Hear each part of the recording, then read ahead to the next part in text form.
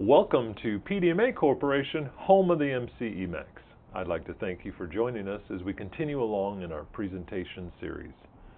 We are welcomed once again by the Vice President of Product Development, Mr. Noah Bethel. Hello from sunny Tampa, Florida. And once again, Noah, we have a great case study given to us by our good friends at a soda ash company. They saved over $313,000. Wow, now that's justification. That is justification. I think we just ran a tip on this a couple weeks ago. It was a tip of the week and a good one, because it's important that we do justify it to justify having the technology and doing our jobs right. Exactly.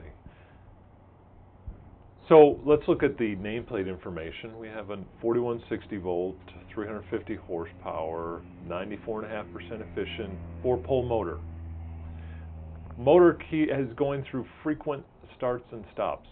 Tell us why the importance of that factor. It is important because the starting and stopping of a motor is really one of the more stressful times that in a motor's life cycle. And if that happens a lot, then the rotor is undergoing severe amounts of torque, very high current, a lot of thermal expansion and contraction. So these are kind of things that you only, ideally, you don't do it very often, but in certain applications it's required. Right. So let's take a look. They were having some vibration issues. They had seen it on vibration, and they just recently picked up our technology and did current signature analysis, and lo and behold, what do they see here, Noah? Wow, these are some very high amplitudes. Pole pass frequency, this is as the rotor and the stator are passing each other. It creates a modulation in current, and it is picked up very easily by our current signal. Often correlated with vibration, although a lot of times it's, you'll get intermittent vibration based on loading, but the current is the clear, obvious indicator to rotor bar health. And as you see here, we have blue, yellow, red lines. What does that? We give those observed caution and alarm levels. So as it's passing through your observed to caution, we throw the flag up and say, hey, let's start to trend this. In the scenario we have here, this has gone well beyond alarm and really needs an immediate action. So we need to look at this pretty quick. So there's some other tests. We also looked at the fifth harmonic on this, and really this does correlate quite well with the pole pass frequency. Right, and as long as it's a 4-pole or higher, motor, the swirl effect, as this is called, is a great, additional tool to confirm rotor bars. There are loads that can create pole pass, but the swirl effect is not one, and so this can confirm a magnetic rotor-related versus just a load-related anomaly. Okay, so that was our fifth harmonic look at this. We did a rotor influence check. Now the motor's secured when we do this, and we're rotating the shaft every 5-degree increments, and we're taking inductance measurements. What is this telling us? I love to see these rotor influence checks. Very often we don't get them. Someone has to turn the rotor to acquire these inductance readings. What this allows us to do is strip away power and purely look at the magnetics between the rotor and the stator. And this is basically, with a sign across it saying we have rotor anomalies and even a little bit of eccentricity as a result of the peak-to-peak variance from throughout the course of the test. So we are correlating online, offline data. That gives us a little better security or better feeling when we say, hey, we need to pull this motor. Right, our tech support likes to see 3 indicators. We've seen pole pass amplitudes, swirl effect, and now a rotor influence check. Correct. And look at this. Here's a fourth one. Demodulation online. Yeah, demod is one of my favorite because it allows a lot of mechanical, detail information. And in this situation, we're dealing with a fan, so we can track blade pass and stuff as well as the rotor related. And generally, we start to become concerned about 0.3. I think our amplitudes here are well above that, and as a result, I think up into 0.6, 0.7, approaching 1, we have to get involved with this right away. Right. So the next step is to send it to the repair facility and pull the rotor, and boy, ouch. That, I guess you don't even have to... Don't have to do a lot more testing after that. Pictures worth 1,000 words, right? And that's 3 very, very openly cracked bars. It's a closed bar design, and all that's important, as you can see here on the opposite side. And something, I don't know if it's easily seen, but I notice there's a lot of weights back there behind the bars.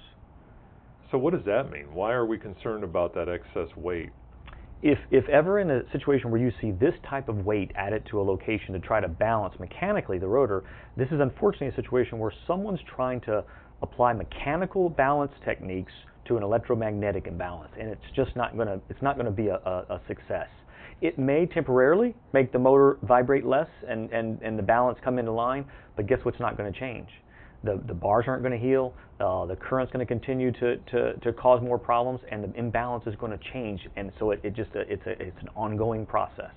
Okay, so what we always like to do is, once we've repaired it, we want to take another test on this asset to verify that the repair was done complete. And once it's in the circuit again, everything is working properly. This shows that. Yeah, this is as good. This is the best verification validation you can ask for. We're up here, and now we're way down well here. Under the observed level. And if you remember the fifth harmonic look at it, we had actual activity at all the 3 peaks over here to the left of the fifth harmonic. Now we're down in the dirt. That's what you want to see. Absolutely.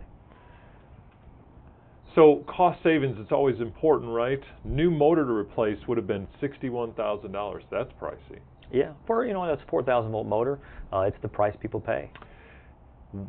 Since we knew it was just the rotor, we were able to just replace that and have a savings, realized savings of $33,140.